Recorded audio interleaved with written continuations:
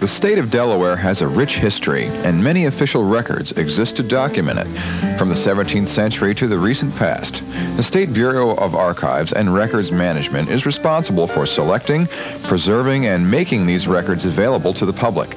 Located in Dover, the Bureau is housed in the Hall of Records, adjacent to Legislative Hall. It is at the Hall of Records that the state's historical records are housed in special vaults, prepared for use by sorting, arranging, and unfolding them, and consulted by the public in the Hall of Records Research Room. Historical records can be consulted Tuesday through Saturday at the Hall of Records in original paper form or in microform. The Bureau's archives holdings are extensive, but in addition, the Bureau provides records management assistance to state and local government agencies through determining the value of their records, record storage, and the microfilming of current records. All of these services for historical and recent records are available from the Hall of Records in Dover, a part of the State Division of Historical and Cultural Affairs. In our continuing series spotlighting the Division of Historical and Cultural Affairs, we're taking a look tonight at our state archives, which is where we store our state history. With us is Roy H. Tryon, a bureau chief of the Bureau of Archives and Records Management. He's the man that is in charge of that whole operation that you just saw. Roy, welcome to Focus Delaware. Oh, thank you, Bob. I'm glad to be here. Now, Roy, could you tell us how varied and extensive are the state archives' historical materials? Well, yes, I'd be happy to, Bob.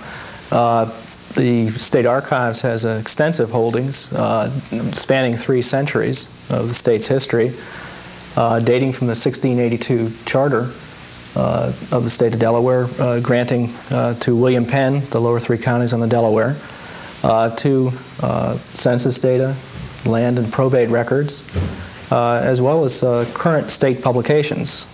In all, we have some 15,000 cubic feet of records. These translate into somewhere around 15 million, or rather 35 million separate items. So just to give you an idea of volume, that's quite extensive. Can anyone do research in the state archives? Yes, anyone can. However, the difficulty here is that not all of our holdings are fully processed and organized. Only some 10% are fully processed and organized. The processing of our records is a laborious task. Currently we're working on 18th and 19th century court records, which were filed some 150 to 200 years ago and have never been opened since.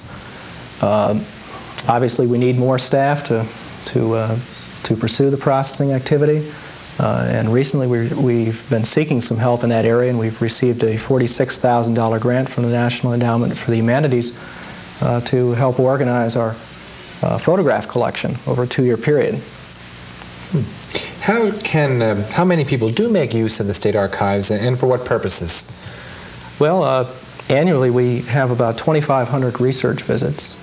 About 2/3 of these are genealogical researchers. Other types of research pursued are those by scholars, government employees, students, and history buffs. And we serve a number of needs, from family history to supporting background for current policy, public policy decision making, to documenting historic sites and houses, to providing details and items for exhibits and displays. I should also mention here that in addition to the visits made to the State Archives Research Room, we also have and respond to some 1,600 mail and telephone inquiries each year as well. So this really boosts up our public contact as well, if you look at that in conjunction with the actual visits. Roy, does your Bureau of Archives and Records Management provide training and educational sessions to members of the general public as to your mission and activities? Yeah, I'm happy you asked that, because as a matter of fact, we have just launched a series in the State Archives side of my operation on genealogical resources. And we hope to continue this and even expand into other subject areas beginning in the spring. And moving on to the records management side, which I don't want to neglect, we've had a regular series for workshops and seminars for state and local government employees to help them keep abreast of good practices in the proper management of their records. And here we're talking mostly about the economy and efficiency in government. It's a different aspect of my bureau and certainly different from the State Archives activities. Speaking of records management, how does that relate to your historical concerns? Well, to put it quite simply, without good records management today, the selection of current records of potential historical value for future generations would be quite impossible. In the 20th century, with the increase in volume of records created, archivists have had to turn their attention to how those voluminous records are maintained and the technology, such as microfilm, which is used to preserve them. In other words, archivists have to look to the future as well as the past.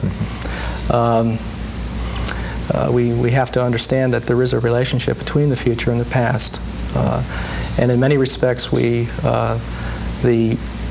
records that are being created today are going to be tomorrow's archives. We have to ensure that those records that are of importance are kept, and that those that no longer have value are disposed of as expeditiously as possible.